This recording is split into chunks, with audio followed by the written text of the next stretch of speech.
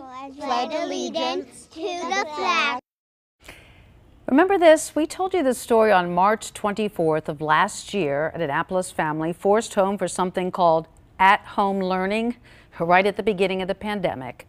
Now, 353 days later, it seems like a lifetime ago that parents and teachers were learning how to launch and log into Zoom and Google Meet classes. But now, almost a year to the date later, more and more students are finally getting back into their school buildings at least a few days a week.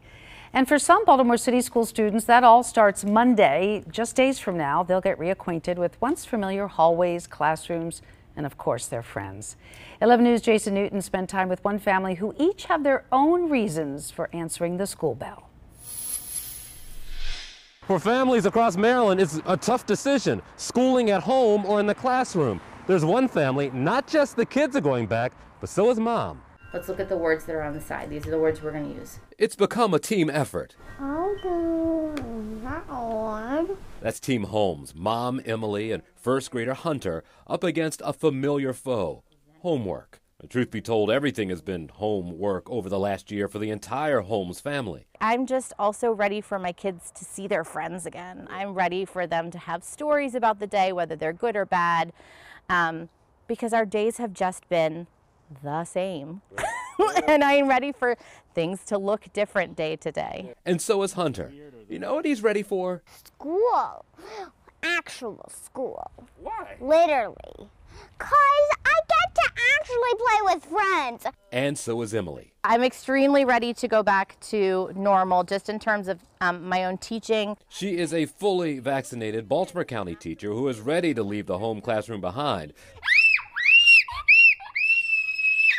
In fact, we met in their backyard, what's become the schoolyard during the day recently. To be able to help students by having the extra time to help students in the way that they need it. We made it work somehow, so I recognize how fortunate I am in that circumstance, because I know a lot of other people have really suffered through it. And even as Hunter hit the ground running at home, he needed to get a little bit of that normalcy back of like, what does instruction look like? Because his teachers are doing a phenomenal job of giving the instruction. He's just having a really hard time maintaining the attention to the instruction.